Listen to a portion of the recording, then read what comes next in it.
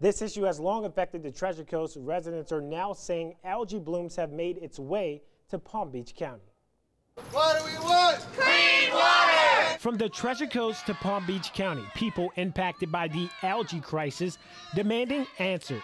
Buy the land! Send it south! Thursday afternoon, more than 50 people and organizers with the Treasure Coast nonprofit Citizens for Clean Water marched down Clematis Street in downtown West Palm Beach. We want to see the water restored the way that it naturally flowed.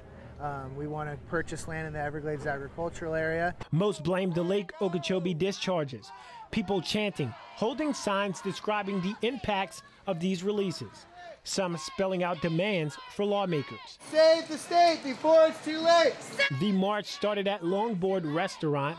They walked east on Clematis Street to Centennial Park, made a brief stop at Clematis by night, and their rally ending in front of Florida Crystal's West Palm Beach office.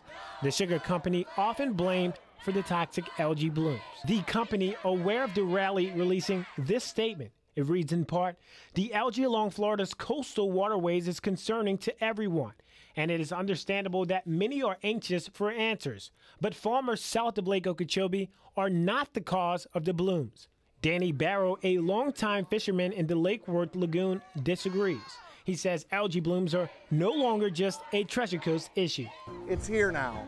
Welcome to Palm Beach County, green-blue algae.